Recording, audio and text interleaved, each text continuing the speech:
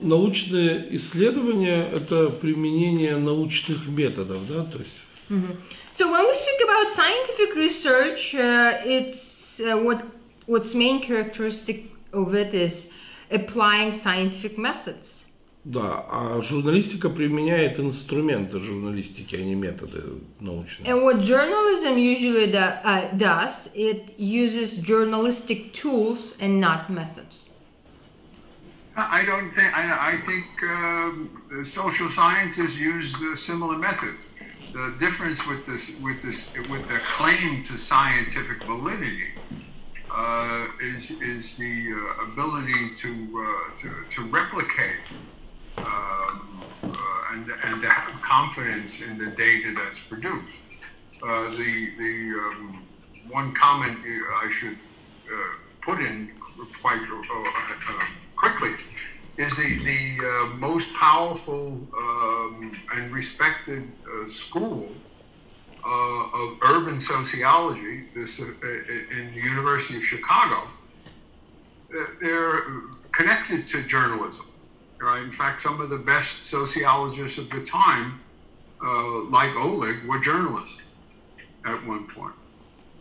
Он говорит, здесь я сделаю комментарий, что многие социальные ученые, они в том числе используют журналистские методы, и у них постоянно возникают вопросы валидности ихнего исследования. И нужно даже отметить, что у нас в Чикагском университете был очень мощный факультет городской социологии, и там очень много людей стали учеными, но начинали как журналисты. Я хочу разницу показать. So, Dr. Matz would like to demonstrate the difference between journalistic tools and scientific methods. То есть, предположим, я исследую криминал Калабрии. So let's just suppose that Oleg is studying the criminality of Calabria.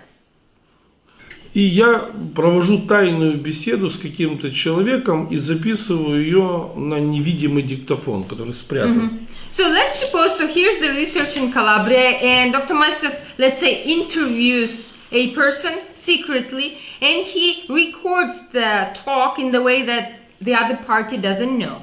Для журналиста это сенсация. For a journalist, that would be a sensation. Для журналиста это сенсация. Для ученого это ничего. For a scientist, that would be nothing. То есть мне нужно официальное интервью для того, чтобы оно стало элементом выборки. Because scientists would have to have an official interview to make that material to be actually included in the sample. Да, Otherwise, то есть я не могу ссылаться на интервью с инсайдером. Because scientist, he cannot refer to an interview that was recorded with an insider. То есть то, что позволено журналисту, не позволено ученому. Basically, what Oleg is trying to say is what is allowed to do for a journalist is not allowed to do in scientist's case. Да. И получается так, что я иногда информацию получаю инсайдерскую.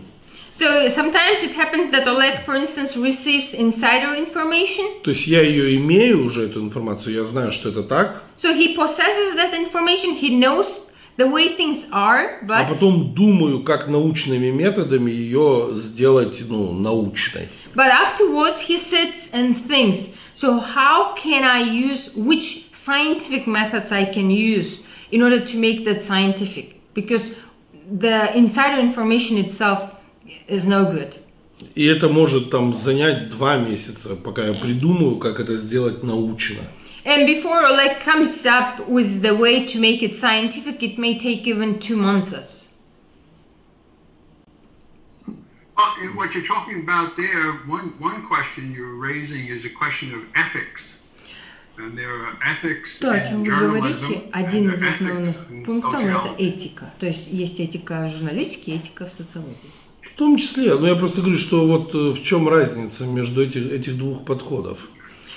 Ethics as well, but more importantly, the difference between journalistic and scientific approach.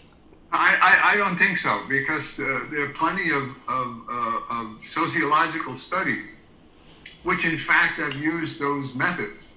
And what they do is they argue for the confidentiality of the interview. The problem for science is one of the criticisms of ethnography because of the idea that to make something valid, it has to be replicable. And so the criticism often of ethnography is that it's a single event and can't be replicated.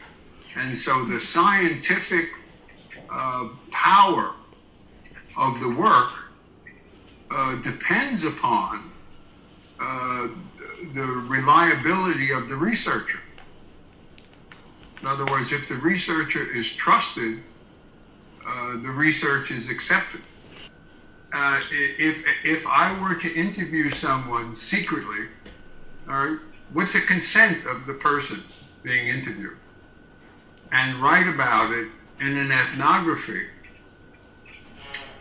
the validity of the work, right, would depend upon the willingness of other scientists, not the general public, to accept,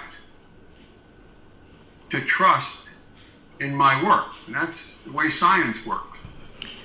Вот этот метод, который вы описали, как журналистский секретное интервью, оно очень много используется в социальных науках.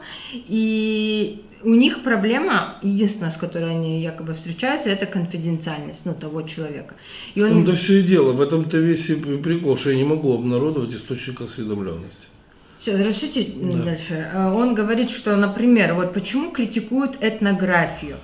То есть, по его мнению, в науке что-то может считаться валидным, если ее можно повторить.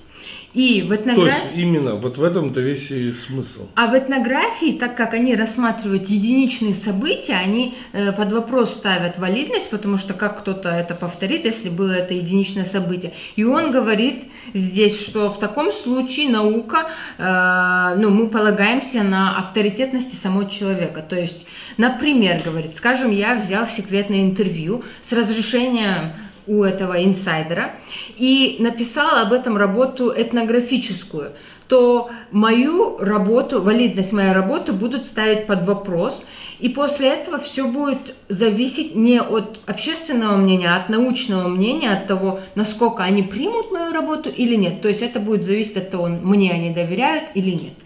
Вот это и есть не научно.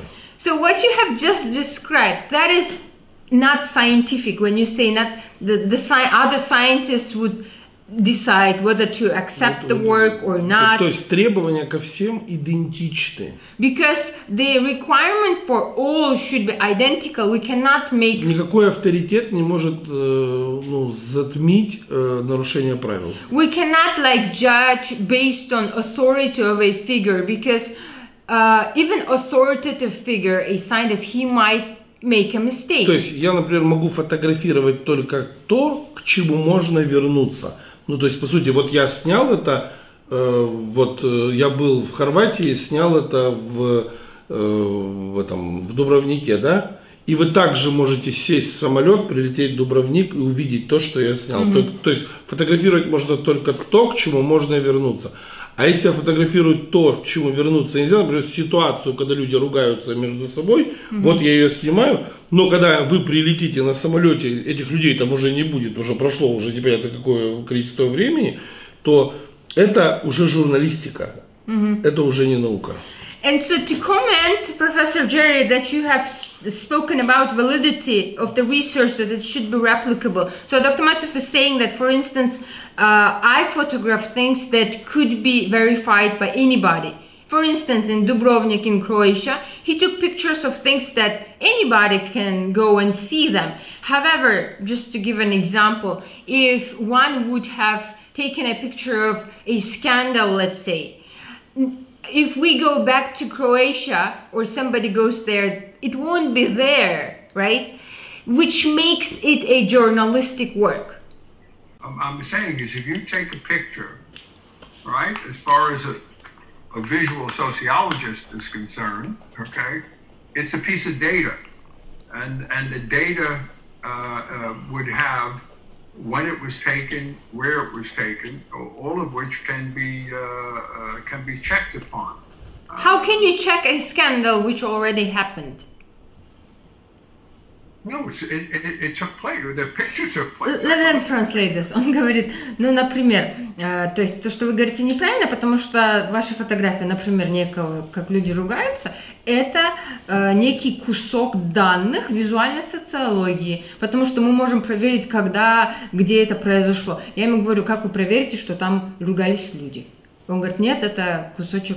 Я сфотографирую так, что вы не поймете. Ну, я хороший фотограф. Я сфотографирую так, что вы не поймете вообще, где это снято. What if, for instance, Dr. Matsev, he says, I'm a very good photographer. What if I take a picture in a way that you don't even understand where it was taken? Basically, you can tell, I mean, that it was anywhere. Тогда можно то, что произошло в Одессе, выдать за то, что произошло в Нью-Йорке. Let's say I take a picture in Odessa and I took it in a way that somebody can tell, this was photographed in New York. And how can you check that? Поэтому мы снимаем 8 фотоаппаратами одновременно. That is why in the researches, Oleg uses 8 different photo cameras at the same time. I mean, there's a team. Со всех ракурсов одновременно, чтобы не было сомнений, что это именно так и больше никак. So basically, the team that he goes with, they use 8 cameras and photograph one object from different perspectives, so that nobody can tell that. Чтобы не было игры ракурса, не было игры, потому что если я, вот, например, у меня там один объектив, я могу снять передний план, вот то, что прямо происходит сейчас, то сбоку снимает человек уже широким углом, который всю картину снимает и так далее, и так далее. То есть это накручивается, получается серия снимков, которые одну ситуацию или одну вещь с разных ракурсов как бы и ближе, дальше, да, то есть разноплановость показывает, да.